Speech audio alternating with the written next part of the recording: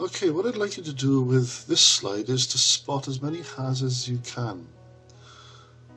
Now what you need to do is to pause the presentation, then jot down as many areas or observations or within the slide that you think might be a hazard or could cause an accident.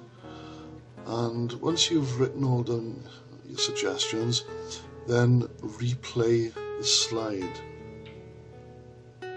So pause it about now. Okay, how did you do? Well, let's have a look. We've got this chappie on the roof. Could be a woman, I don't want to be sexist, but this person's got no personal protective equipment, no hard hat. There are no restraining devices, no scaffolding or fencing around the building to stop it falling off. And if there were, he'd have to be harnessed to them so he wouldn't fall right to the ground anyway. His toolbox is at a dangerous position, that could fall off onto somebody. We've got the ladder then in front of a garage door where vehicles could drive into or drive out of. If we go to the right hand side of the building, we've got a lot of clutter here, potential fire hazard.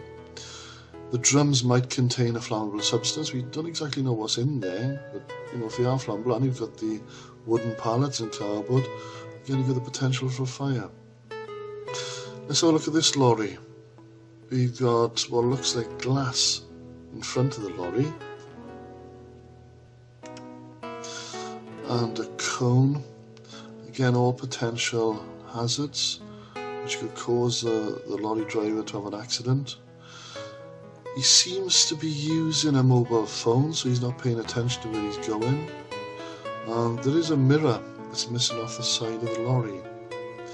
Now if we go down into this area, we've got this person here staring down into a hole.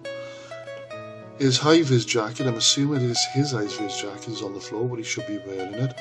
And he really should be cordoned off, so nobody or no piece of traffic can actually impact on him. These are what these cones are for, I would imagine, should be around him to stop any traffic coming into contact with him. Now this person in the forklift truck, first of all, again, he's not paying any attention. He seems to be wearing what looks like an iPod, so that could compromise his safety if somebody's trying to communicate with him. He's not wearing any personal protective equipment. He seems to be wearing trainers. His foot's outside the cab. The goods he's actually carrying at a high level. They should be lower than they are, should be at almost a ground level, and they should be secure, they must be secure, which they are not. Now if you look at this part of the slide, now this sign actually says, I know it's a bit blurry, but it says no naked flames, and yet he is smoking.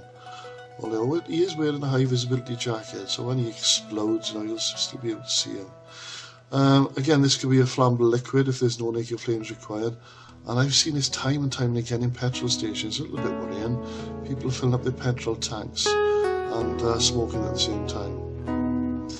Now, is there anything else you noticed in the slide? If you did, then that's very good.